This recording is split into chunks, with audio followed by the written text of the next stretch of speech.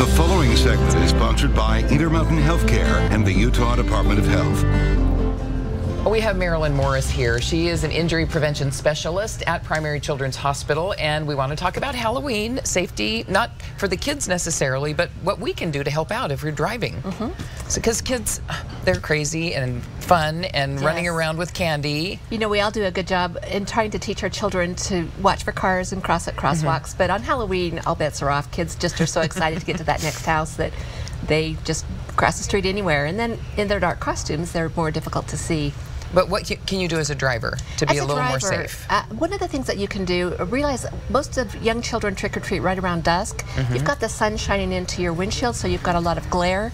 So keep your windshield clean, and then drive slower. Just be aware that there are going to be a lot of kids on the road, and that you need to watch for them, that they're going to jump out anywhere, and just if you see one child, you know there's a bunch more children coming. That's a good point. I also like the idea of rolling down your window. Turn the radio down, turn the music off, and listen for kids, because you might hear them coming and not see them. Yes, and put your cell phone down. That's really an important thing, because we get so distracted with our cell phones and our music and things like that. It's if you're driving children in a car, it's really important to do our spot the tot. You walk around the car, drop kids off on the curbside, and just make sure that there aren't children around you, and that's another reason to put your cell phone down and listen, just to be aware of what's going on around you. And if you do have to pull out of your driveway, when there are a lot of kids around, have somebody spot for you. Yes, have somebody spot for you. If no one's with you, then walk yourself around and just look both directions. Just see where the children are and keep them safe. Okay,